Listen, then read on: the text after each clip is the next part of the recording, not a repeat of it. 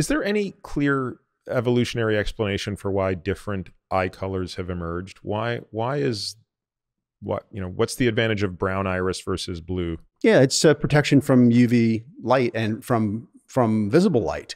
And in the same way, the different skin tones have emerged. So typically you see dark-eyed people closer to the equator. clustered closer to the equator because, the visible light and UV light and infrared light or infrared radiation are really destructive. And as you might remember, this is one of the few things that people remember from medical school about the retina, but it's one of the most metabolically active tissues in the body, if not the most metabolically active tissue.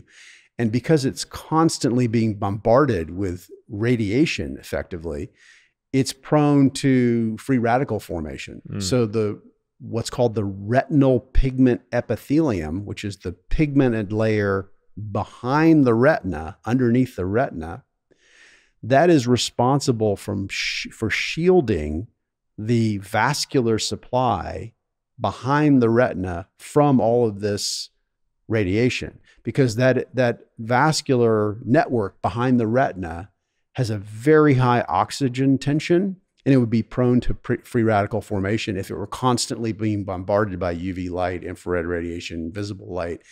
And that's why you see in people near the equator more pigment. And that's also true of the iris as well.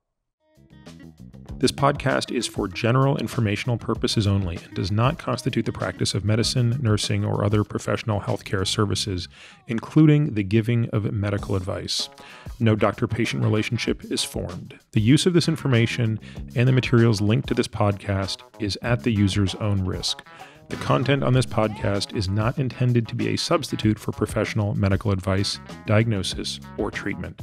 Users should not disregard or delay in obtaining medical advice from any medical condition they have, and they should seek the assistance of their healthcare professionals for any such conditions.